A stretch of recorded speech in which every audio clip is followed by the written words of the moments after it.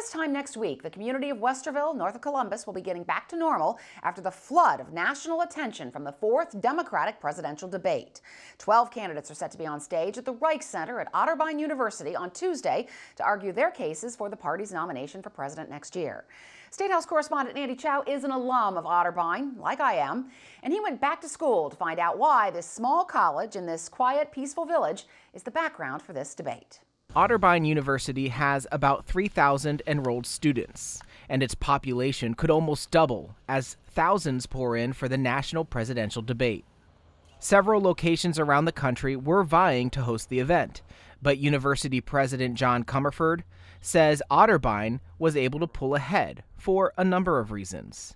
We think they were impressed with our facilities and our campus and our staff's ability to get things done. Comerford adds that Otterbein has a history of playing a role in national discourse, such as becoming the first higher education establishment to be founded as a co-ed college, putting men and women in the same classroom and with its first graduates being women.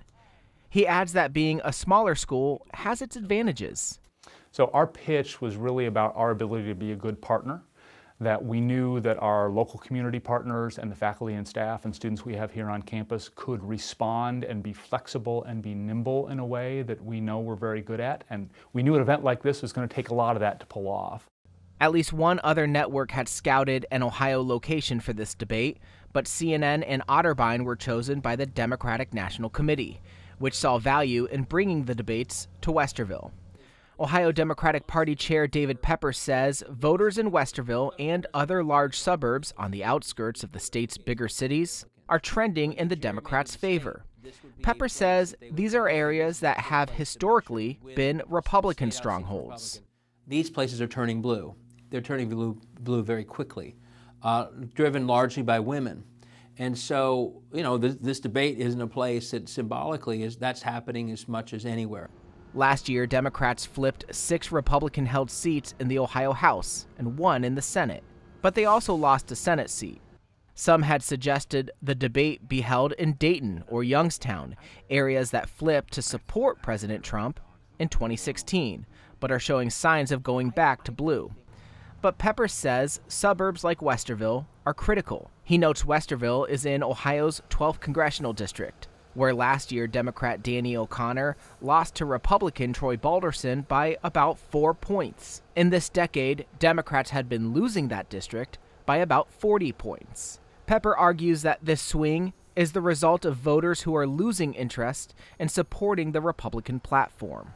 If Ohio is going to turn blue, and we believe it can, a lot of that will be because suburbs that used to be the base of the Republican Party before Trump came along are now so turned off by Donald Trump and often by the annex at the State House on issues like guns and reproductive rights, that these suburbs that were perfectly happy voting for Republicans not long ago are now voting for Democrats. But Ohio Republican Party spokesperson Evan Mackin believes bringing the Democratic presidential debate to Westerville will hurt the Dems. He says, quote, "The Democrats and their traveling circus show keep moving further to the left. This won't play well in Ohio." But Pepper says the voters are following the national and statewide message coming from Democrats, and that suburban community members are drawn towards candidates who talk about health care, the economy, and jobs.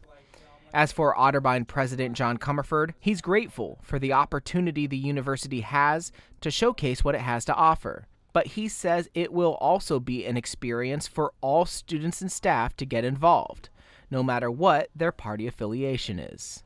And it's also, I think, an alignment of values, that we are very excited about being a place where we get to have democracy in action.